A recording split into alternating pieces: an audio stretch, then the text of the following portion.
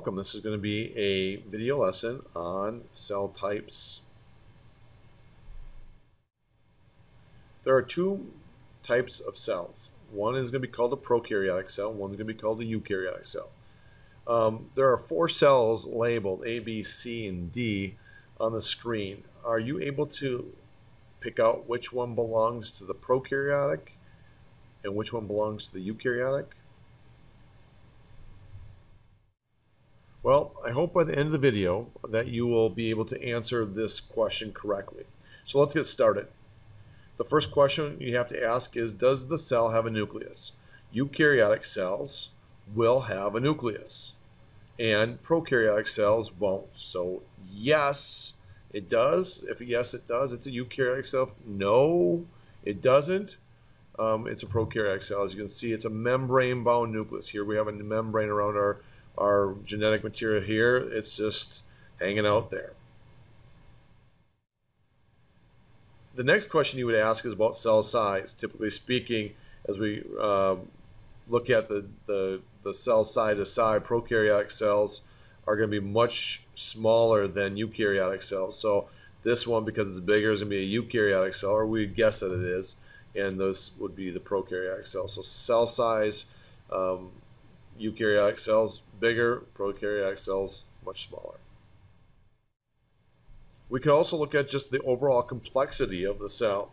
Eukaryotic cells are usually much larger because they have lots more membrane-bound organelles and cell parts within it. So you'll see all the different membranes and different active parts within that cell. Prokaryotic cells are much more simple.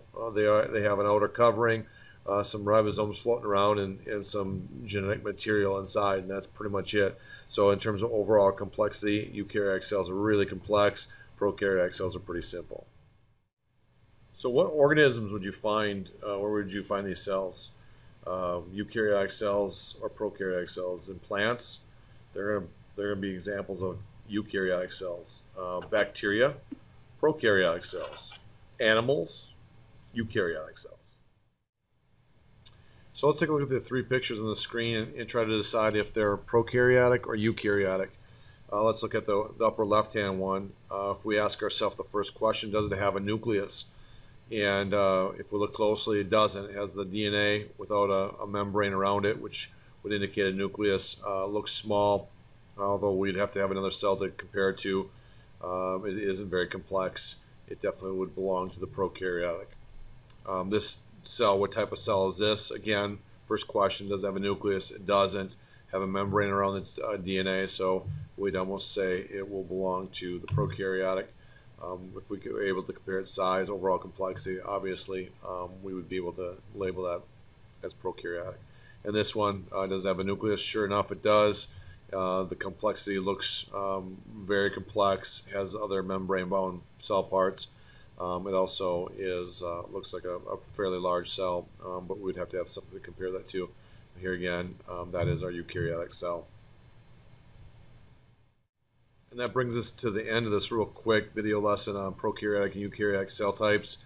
Again, we started off by asking the question, could you pick out the prokaryotic cell? Could you pick out the eukaryotic cell?